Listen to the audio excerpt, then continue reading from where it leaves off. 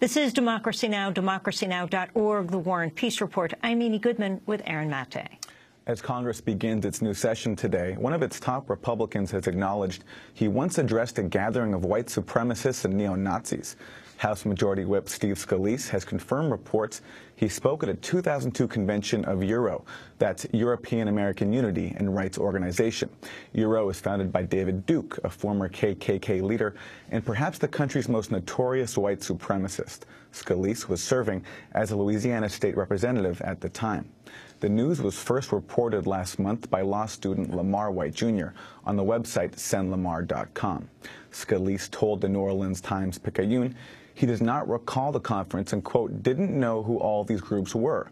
For anyone to suggest I was involved with a group like that is insulting and ludicrous. Scalise did apologize for his speech, saying, quote, it was a mistake I regret, and I emphatically oppose the divisive racial and religious views groups like these hold. On Monday, White House Press Secretary Josh Earnest said it's up to Scalise's GOP colleagues to decide if he faces consequences. Ultimately, it's the responsibility of individual members of the House Republican Conference to decide who they want to elect as a leader of their conference.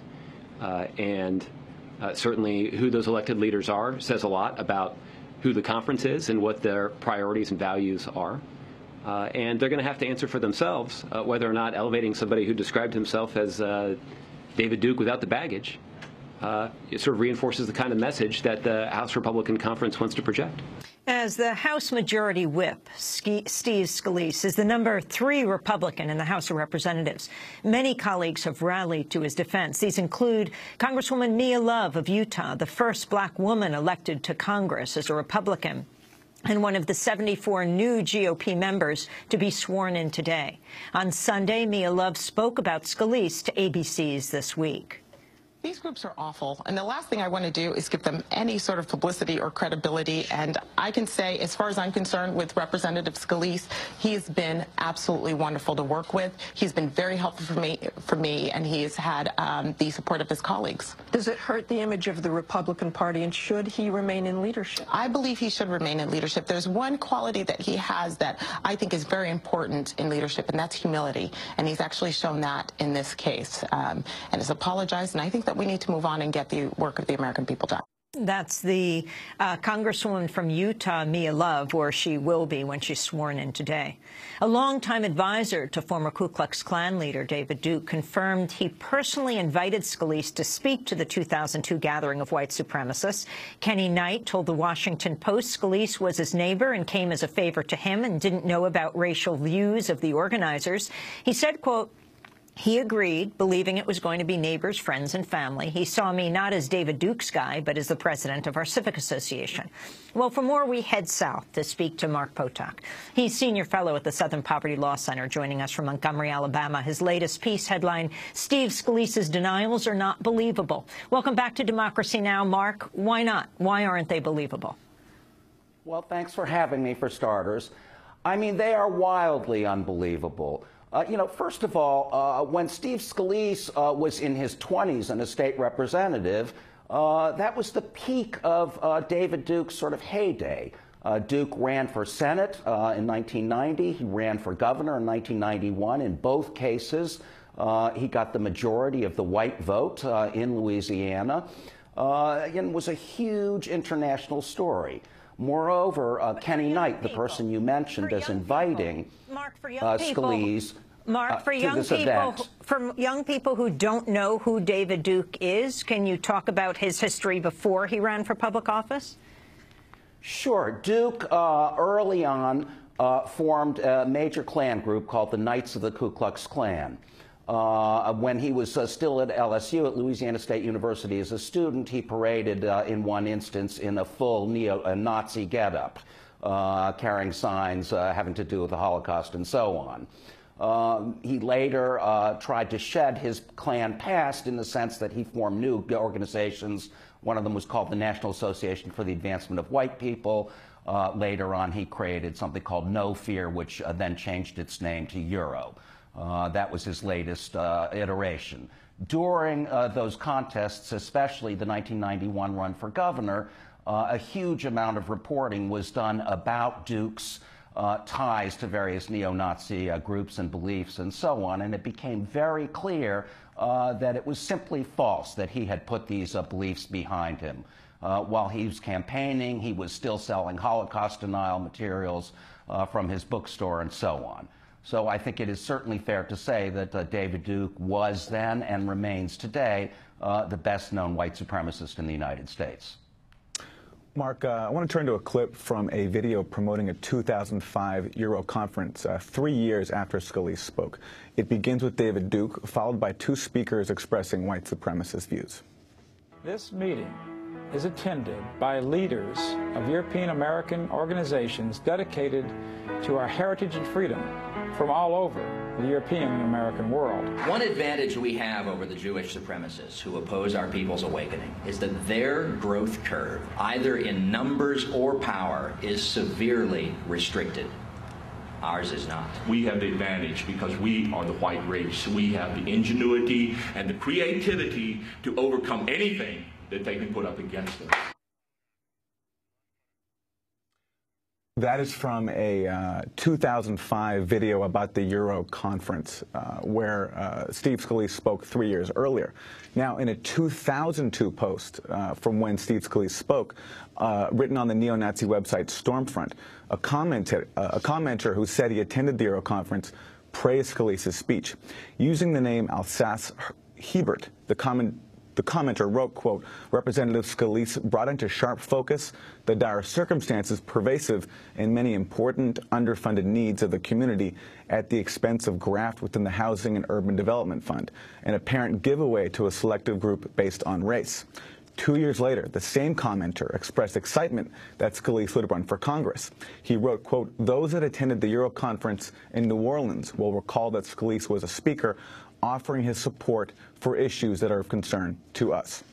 Mark Potok, can you talk about Stormfront and what this Euro conference is, and of course the likelihood that Scalise didn't know what it was? Well, Stormfront, first of all, is the largest white supremacist web forum in the world. It's run by a former Alabama Klan leader, a man named Don Black.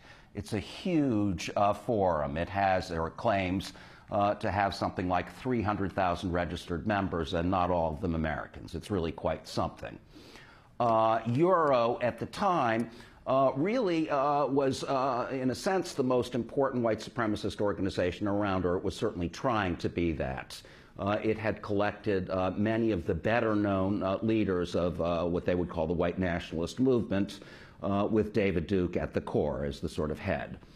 To go to the believability of Scalise's claims, it's, I think, important to say that Kenny Knight, the person who invited him, has been lying through this entire episode. We know that because, among other things, Kenny Knight made a later claim to the New Orleans Times-Picayune that what Scalise had attended was not Duke's meeting at all, was not the Euro meeting at all. He had attended a homeowners association meeting earlier that morning in the same space. He went on to say, Kenny Knight went on to say to the reporters that he, Scalise, and Kenny Knight then left. That is false. We know that because we have a picture, a photograph of Kenny Knight at the Euro conference giving the speech that was published, in fact, in the David Duke report. So there's been a lot of effort on the part of Kenny Knight and others to essentially muddy the trail. But as I said at the beginning, I think it's simply not believable that a politician like Steve Scalise at that time could possibly not have known what this meeting was. He knew Kenny Knight. David Duke has himself explained in the last few days that Scalise knew Knight as Duke's campaign manager. So he knew that he was going to a Duke event. We've had one of our own staff members, Heidi Byrick, attend later Euro meetings. These meetings are draped with all kinds of racist banners and flags and so on. So I think the whole tale is nothing but that, a fairy tale. You also write about, in terms of was it known what Euro represented at the time, that the Iowa Cubs, a AAA team, were planning to stay at the Best Western Landmark Hotel in Metairie, Louisiana, at the same time that the National Euro Convention was taking place, and that the local New Orleans team that was arranging the visiting team's accommodations actually switched hotels in part because Euro was there. That's right, and this made the local papers. In addition, spokesman for the hotel itself took the trouble to go on local television and say that the hotel did not in any way agree with the views of Euro. They hadn't understood what the organization was when it booked and so on. So there was a lot of public putting of distance between various organizations and people and the Duke organization. So I think that simply goes to the fact that Euro was well known locally as an organization, as an organ of David Duke's. Well, Mark, former KKK leader David Duke says Scalise is being singled out. Speaking to Fusion, Duke said of the 2002 meeting, quote, he was just going there, obviously, to tell voters about some of his initiatives on some tax matters. If Scalise is going to be crucified, if Republicans want to throw Steve Scalise to the woods, then a lot of them better be looking over their shoulders. Duke suggested he could release a list of names of politicians he is connected to. In a follow-up interview with CNN, Duke said he would name names from both main political parties. Said this week that if he's crucified, I think that was your word choice, then you're going to name names. What are we talking about? I would name names of any Democrat, and I know some Democrats and Republicans in the House of Representatives who tried, in fact, urged me to support them. In other words, you're saying there are members of Congress today who have relationships with you. Have had relationships. But they choose to keep those private, and that's fine. And you honor that. And I respect somebody's privacy. But you'll call them out. But I would call them out if they be hypocritical. That was David Duke speaking to CNN. Mark Potok, what do you make of that, him claiming he has ties to politicians from both parties, Democrats and Republicans? Well, I think he said, and said correctly, that he had ties to them. I think that's certainly not true now, or at least it's very unlikely.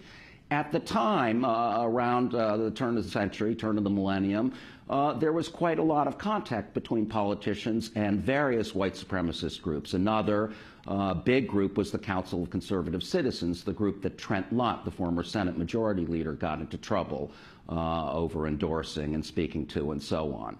So I think it's probably true that there were a number of politicians in Louisiana. Duke had a real constituency. He earned in various elections 600,000 votes, white votes, and in another 700,000 white votes. So there were certainly politicians who were interested, if not in David Duke personally, then his constituency. So, you know, we don't know what was in Steve Scalise's head in 2002 when he went to attend the Euro conference. Mark. We don't know whether he had similar views or was simply trolling for votes. Mark, according to the longtime Louisiana political reporter Stephanie Grace, Steve Scalise once described himself to her as, quote, David Duke without the baggage.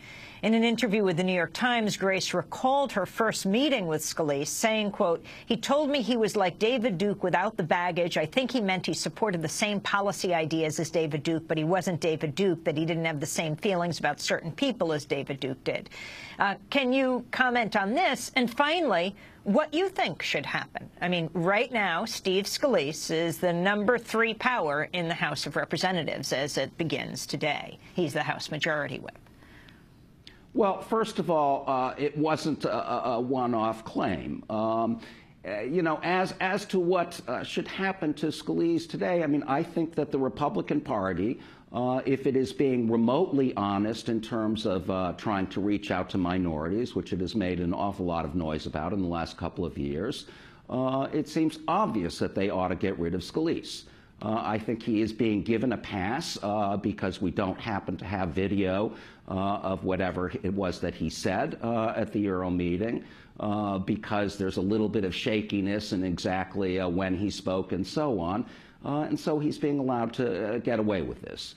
You know, I mean, to me, if the Republicans have any kind of earnestness, you know, in their repeated statements that they're looking to enlarge what is becoming a narrower and narrower party, this would be the move to make. But they seem quite unwilling to make it. And, you know, I think part of the reason for that is that Steve Scalise is in the Republican House leadership in part as a kind of outreach to Tea Party Republicans and so on.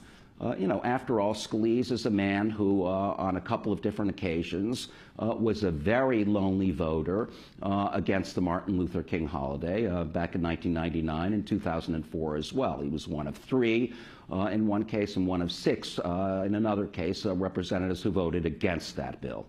Mark Potok, I want to thank you for being with us, senior fellow at the Southern Poverty Law Center, where his latest piece for their Hate Watch blog is headlined, "Steve Scalise's Denials Are Not Believable." We'll link to it at democracynow.org. When we come back, we're going to California to talk about Mexico and some new revelations about who is involved in the disappearance of 43 students. Stay with us.